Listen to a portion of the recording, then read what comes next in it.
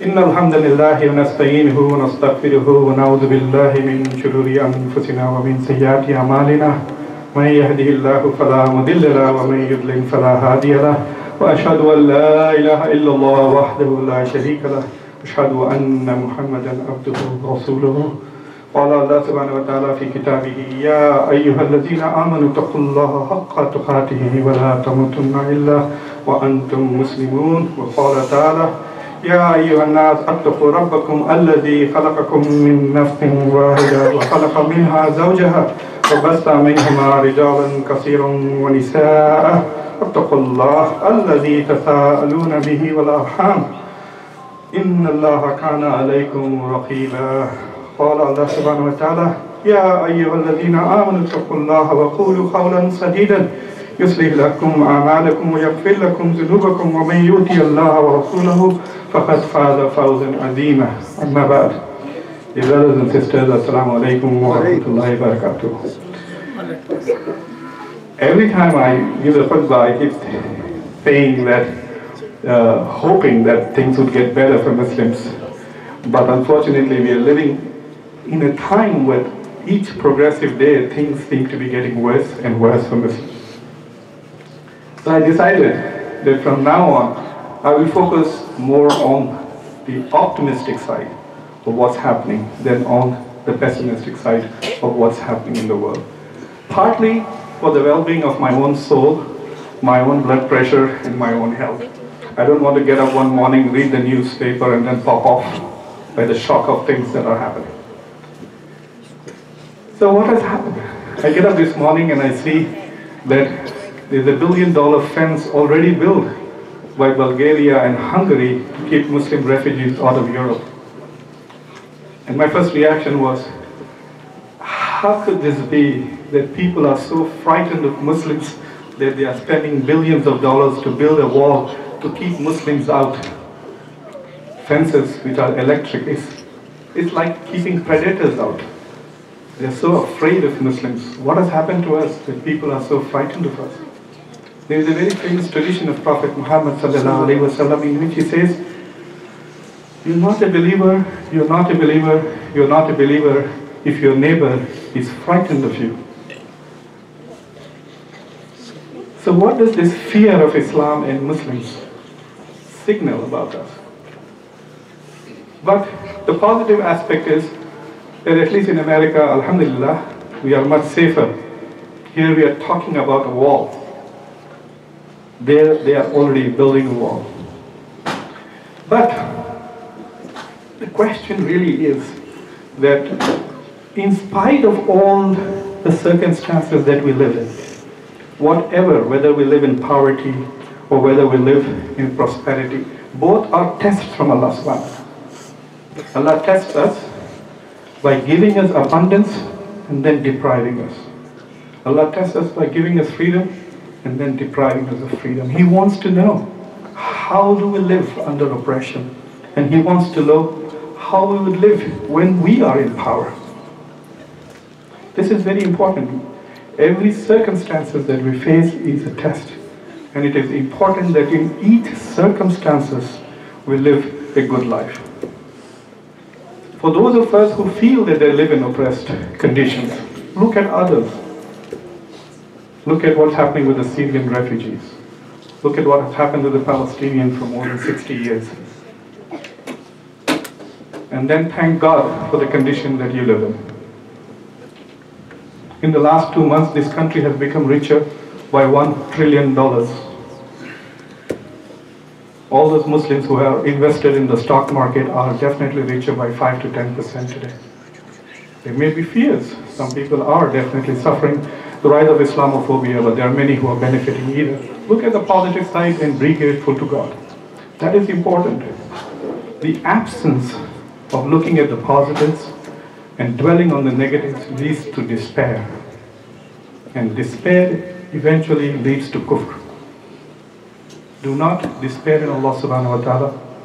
Always have good expectations. If you despair, the ultimate condition of despair is suicide. And that is forbidden, that is haram in our faith. So we do not take the first step in the direction of that is forbidden. so it is very important for all of us to learn how to live in any circumstances a good life. But what is a good life? How do you define what is a good life? Today we feel insecure, so is safety, the presence of safety, a good life? Today we feel threatened, is the absence of threat a good life? No. Allah subhanahu wa ta'ala in the Quran has defined what good life is. It's called al-hayat al-tayyibah. What is al-hayat al-tayyibah? What is the good life? Allah subhanahu wa ta'ala says in the Quran, أعوذ بالله من الشيطان الرجيم بسم الله الرحمن الرحيم من عمل صالحا من ذكر أو أنثى. In this ayah, Allah subhanahu wa ta'ala, sometimes I feel as if Allah subhanahu wa ta'ala is anticipating an age in which these verses will become more important and relevant. And therefore he says, Man amila salihan min zakrin aw unsa. All those who do good deeds, whether they are men or women. This argument that our faith is misogynistic, that we marginalize women in our culture and our religion. No. Allah subhanahu wa ta'ala in this ayah is treating both men and women as equal moral actors. And saying very clearly, it doesn't matter what your gender is. I expect you to live a good life. Those who do good deeds, whether men or women, while they are believers. It also tells you what are the two essential conditions of a good life. In order to be able to lead a good life, you have to be a believer and you have to be doing good deeds. So you do amal salihan wa huwa mu'min, while one is a believer. So it is an important condition that these and beliefs, your heart and your actions are combined. So Allah subhanahu wa ta'ala is saying, Man amila salihan zakarin wa unsa wa huwa mu'min fala nahiyannahum hayatut tayyibah. Allah subhanahu wa ta'ala will reward them with a good life. فَلَنَجْزِيَنَّهُمْ أَجْرَهُمْ بِأَحْسَنِ مَا كَانُوا يَعْمَلُونَ. And not only will He reward them with good life, this goodness which will be rewarded to them will be an appropriation, an extension in accordance to the good life that they have led. It has led to commentators. It comes only once in the Quran, but there's a lot been written. If you Google Hayat al-Tayyibah, there are many books in many languages that are out there. But most commentators have either understood the good life as a life after the hereafter, that you live a good life on earth, which you do good deeds and you be a believer, and when you die you go to heaven. That is how Hayat al-Tayyibah is being written. But there are others who say no. This is about this world. Living a good life is in this world. It is very important. The good life is not a destiny, it is the journey itself. If you are wanting to go to Dar es-Salaam, if you want to go to the house of peace, if you want to be united with God, you have to make sure that your journey is that of a good life. It's not an end product. It is the process of living which has to be a good life. That is very important. So I'm borrowing one scholar's interpretation of what is Hayat al-Tayyibah. And I like it very much. If you want details, you can approach me after the Khutbah and I can give you the reference. This scholar, a medieval scholar, describes the meaning of Hayat al-Tayyibah as this. A good life is one in which the individual is aware of God and enjoys a noble standing in the eyes of God. That is incredible. The way he has understood this ayah is profound. He says, if you are living a good life, it means number one, that you are aware of Allah subhanahu wa ta'ala, that you know God, you have knowledge of God, and God not only has knowledge of us, God knows everything, obviously, by definition, God knows everything, but not only does He have knowledge of us, but we enjoy good standing in the eyes of God. And if you, it's like saying like your credit rating. Your credit rating is what is your standing in the eyes of banks. They look at your credit rating and they decide whether you're worth risking a loan or not. So what is your credit rating in the eyes of God? That is what Hayatul Tayyibah is. If you are living the good life, you will have a noble standing in the eyes of God. Is this an eccentric interpretation of the Quranic verse? Certainly not. There are many ahadith. I'm going to share a couple of them. There is one hadith of Qudsi in which Prophet ﷺ says that Allah subhanahu wa ta'ala says that when my servant thinks of me, I am with him. When my servant thinks of me, I am with him. فَاذْكُرُونِي أُذْكُرُكُمْ. So all of you today in the Salatul Jummah are thinking of Allah subhanahu wa ta'ala, I hope. And while you are thinking of him, he is thinking of you. But this is more. He is with you. He's not saying that when my servant thinks of me, I am thinking of my servant. He says, when my servant thinks of me, I am with my servant. When my servant remembers me in his heart, I remember him in my heart. When my servant remembers me loudly, I remember him loudly. When my servant mentions me in a gathering, I mention him in a gathering better than that gathering. I'm standing here in perhaps the most noble people of the state of Delaware, maybe even in America, and I'm mentioning the name of God. But God's promise to me is that he will mention me in the presence of a more noble assembly. And what would that be? That would be either an assembly of prophets or an assembly of angels. So when you mention God aloud, he mentions you in the company of his angels. He says, if you take one step towards me, I will take 4 steps towards you. If you walk towards me, I will run towards you. That is what it means to enjoy a noble standing in the eyes of Allah subhanahu wa ta'ala. In another tradition attributed to Abu Huraira, you will find it in Sahih Muslim. Abu Huraira radiallahu anhu says that the Prophet ﷺ said that when Allah subhanahu wa ta'ala likes somebody, he loves somebody. That is when you are enjoying a virtuous status in the eyes of God, when God thinks highly of you. In a separate tradition, a pathway to that is given. Those who fulfill their obligations and do more than obligations, who do the nawafil. It is with every nawafil that God's love for you increases. If you just fulfill your obligation, the deal is done. You have it. There's no balance of payments. You don't owe God anything. But when you do the extra, that's when he begins to love you. And when he loves you, he calls Gabriel, angel, and says, "Oh Jibreel, I love so and so. So love him." And Jibreel alayhi salam then goes to the angels and says that Allah subhanahu wa ta'ala loves so and so, and therefore I love him or her.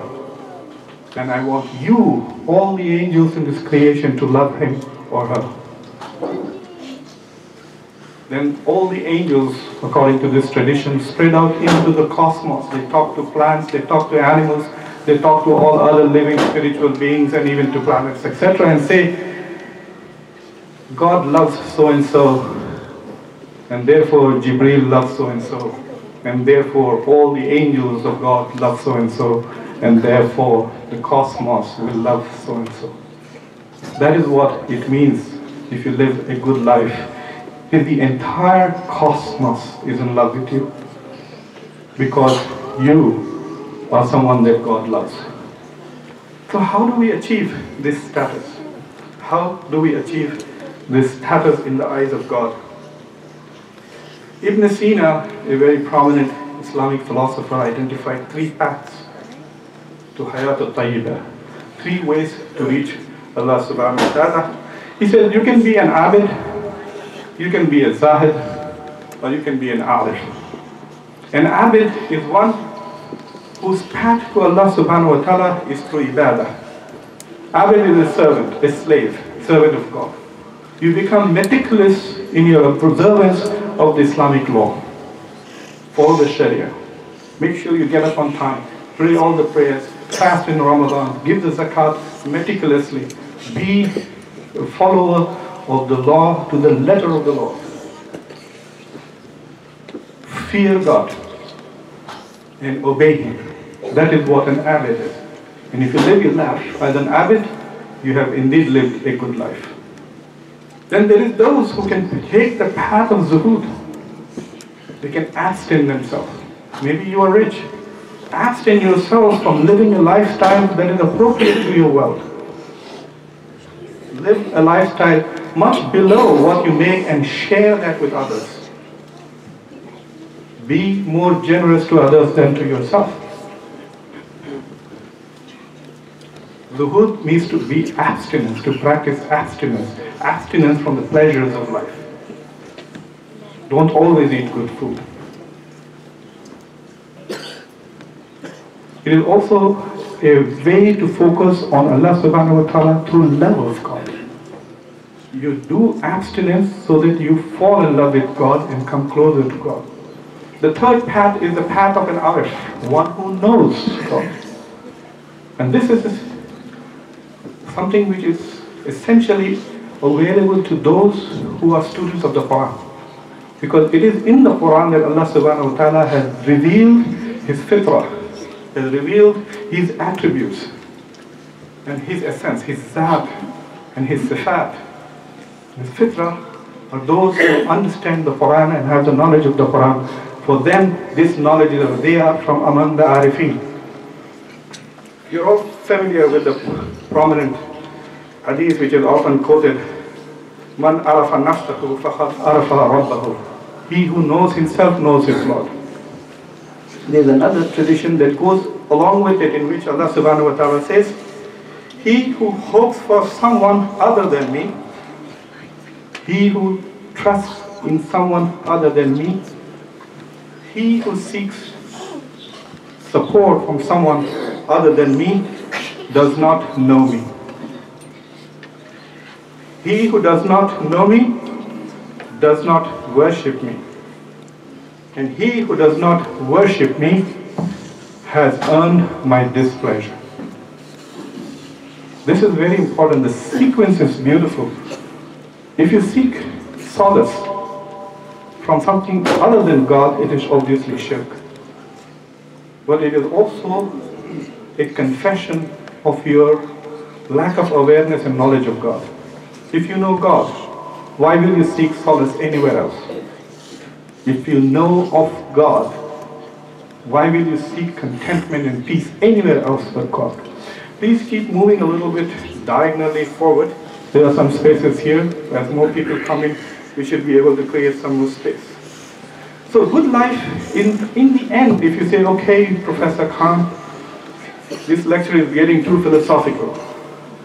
Give me a simple explanation of how I can live a good life. And the answer is simple. Make God your friend. Be friendly towards God. Think of God. Love God. Care about God. Care about the fact whether He cares for you.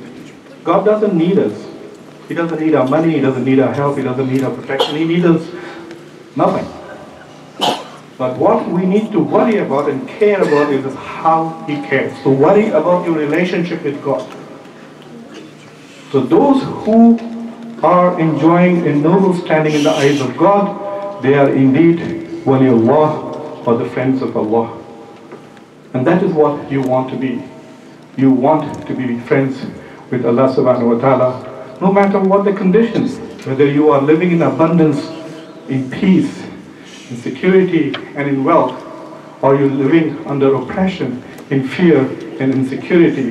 The best friend that you can have is Allah subhanahu wa ta'ala, nobody else. أقول قولي هذا واستغفر الله لي ولكم.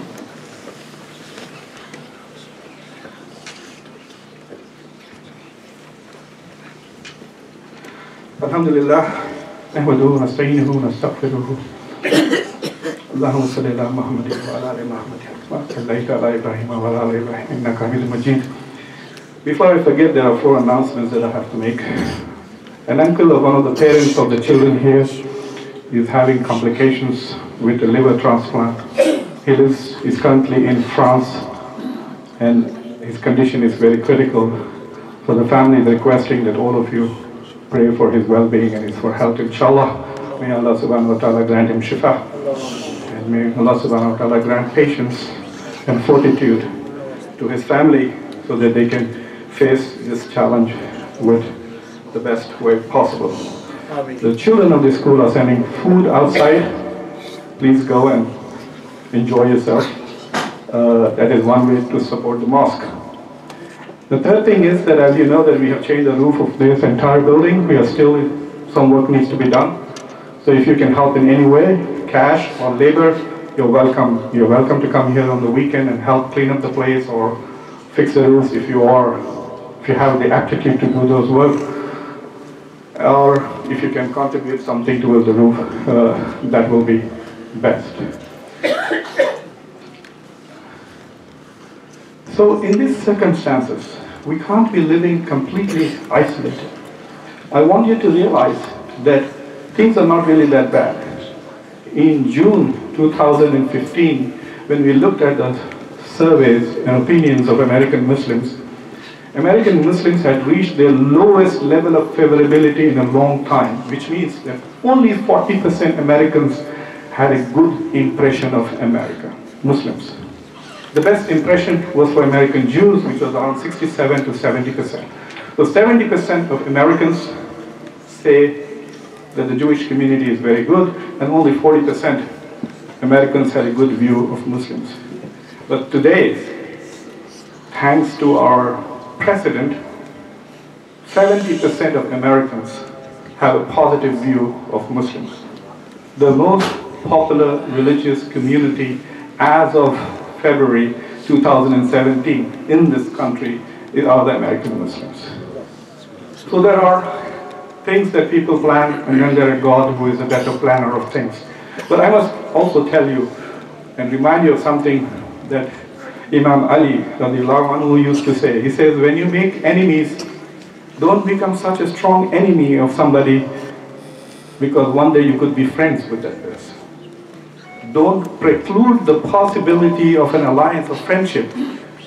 And when you become friends with somebody, do not preclude the possibility that this friend could be a threat to you later on. So today, there are Americans in our country who are upset with the politics of our president, and they are supporting us as an instrument of opposition to the president and not necessarily supporting the Muslim community and its values and its beliefs. So don't forget that, don't get carried away. The point is, what should we do? I think this is a great opportunity for American Muslims to manifest, not only to America, but to the rest of the world, what is the true value of our faith and our beliefs. Today, the reason why across the world people are afraid of us and are building fences with electricity to keep us out is because they are afraid of certain things that Muslims do in the name of Islam. So we have 2 tasks to do. One is to alter the image of Islam that exists in the minds of those we live with. But not only that, but also fight and rescue the reality of Islam within our community. We want everyone to live a good life, but the definition of good life should be safety for everybody, respect for everybody, love for everybody, not violence, threat, and fear. And that is very important. Allah subhanahu wa ta'ala says in an ayah in Surah Al-Nisa, أعوذ بالله من الشيطان الرجيم بسم الله الرحمن الرحيم يا أيها الذين آمنوا كونوا خوامين بالقسط شهداء لله. This is a very famous ayah about justice, but Allah subhanahu wa ta'ala says in this that, O you who believe, the way you bear witness is by standing up firmly and consistently for justice. As I have said before, the more common word for justice in Arabic is adl. But in these ayahs in the Quran, Allah subhanahu wa ta'ala is using a different connotation. Like in Surah Al-Rahman, وَأَقِيمُوا الْقِسْطَ وَلَا تُخْسِرُوا الْمِيزَانَ. Establish justice without corrupting the balance. And the reason why Allah subhanahu wa ta'ala is using this is because He's talking about what we today call social justice. Stand firmly for social justice. That's how you live a good life. So what does it mean? How do you stand firmly for social justice today? There are lots of allies today in America who are fighting for the rights of Muslims. What Muslims need to do is to fight for America, not for Muslims. We fight to save this country and its values of equality, freedom of religion, and social justice. Make sure that no minority is left behind. Make sure that no religious community feels threatened. Make sure that nobody, regardless of their gender, feels as if they do not belong. We fight for everyone who thinks they are American, whether they are documented or not. This is God's earth. And God will hold us all responsibility for the absence of justice in the societies that we live in. So one way of fighting and acquiring and living a good life is to stand up for social justice in this life. ربنا آتنا في الدنيا حسنة وفي الآخرة حسنة وقنا عذاب النار إن الله يأمر بالعدل والإحسان وإيتاء ذي القربى وينهى عن الفحشاء والمنكر والبغي يعظكم لعلكم تذكرون وأقيموا الصلاة.